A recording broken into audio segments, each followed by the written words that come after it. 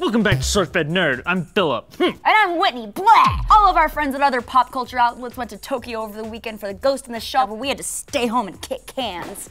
Nope, I kicked the light. But don't worry, I mean, there were a lot of cans that needed kicking, so I guess our job is important too. Yeah, we just gotta get off that damn no-fly list. How'd we get on there anyway? All right, so we're gonna still geek out over the beautiful, beautiful trailer that just dropped. Seriously, watch it again and again and again, because I think it's so pretty, I love it. But there are just a couple of things about this trailer and this movie that Whitney and I want to point out to you, discuss, and then we'll get your thoughts below. First up, we already knew that director Rupert Sanders was obsessive with his visual recreations of the source material, and this trailer shows that we've got even more shot-for-shot matches. Oh, look at these, shot for shot. Oh boy, and this, it looks like this, but this looks like this. Shot for shot. All right, I think we're good. For shot. Hey, let's talk about nipples. Oh, time for nipple talk? Hell yeah.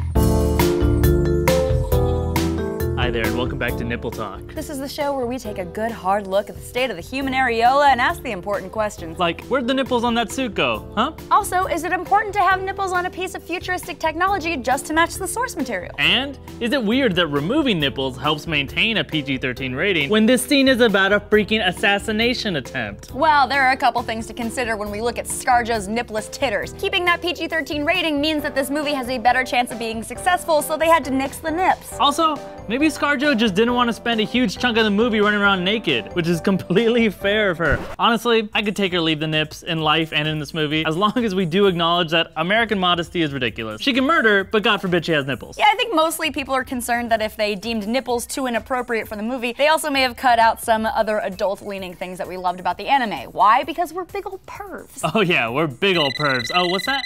Oh, we have a caller? Sam Anonymous from Los Angeles, California. Do you have a question for Nipple Talk? Nipples. Is that a question or? Alright, sorry. What do they even look like? Oh, that's easy. Cut to a clip. That was a fake out. That was a trick question.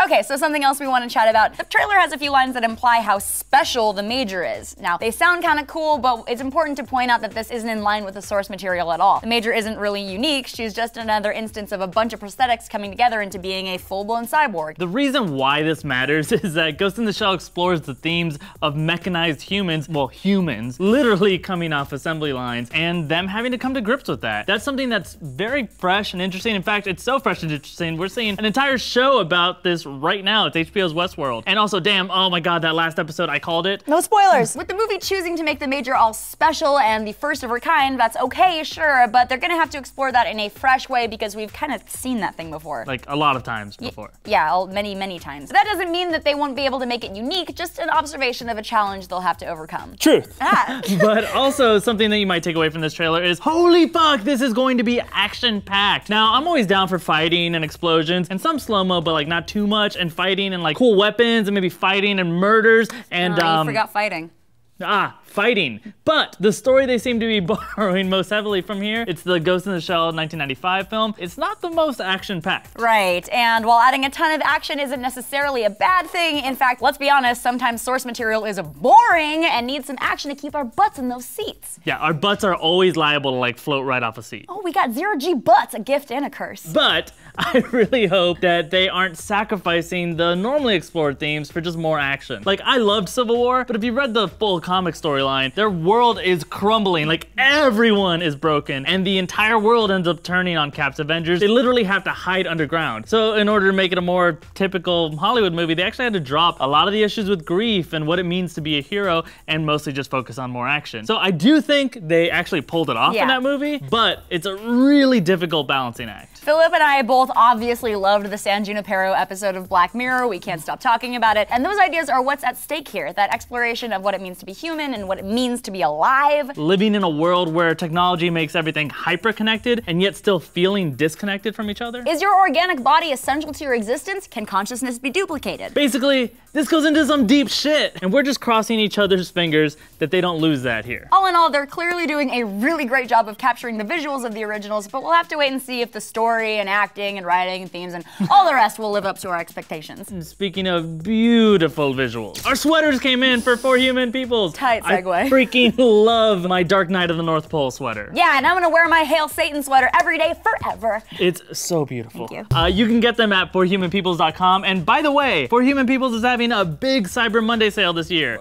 2 weeks before everybody else's Cyber Monday sale. So basically, it's not your daddy's Cyber Monday sale. They're blasting out deals from now until November 16th at midnight with $5 off posters, $5 off phone cases, $5 off hats and $10 off bags. and $10 off a leggy leggings. It's all at forhumanpeoples.com. That's it for us, unless you know you want to talk to us outside of this video player, because then you can hit us up on Twitter at TweetMeMore and at Fimo. Or take pity on our weird little lives on Snapchat at FemoKnows and at Whitney S. Moore. Whitney S'more. Subscribe for that and for us and for more news. Share this video with your Ghost in the Shell pals, and we'll see you next time. Let's go find those nips. Oh, they gotta be here somewhere. Oh, I found 2. I found 6. Oh, lobster pussies! Have we really gone ahead 4 years? Has it been 4 years? Now that you're here, I want to take your virginity on camera. Yeah, I know how taking someone's virginity works, but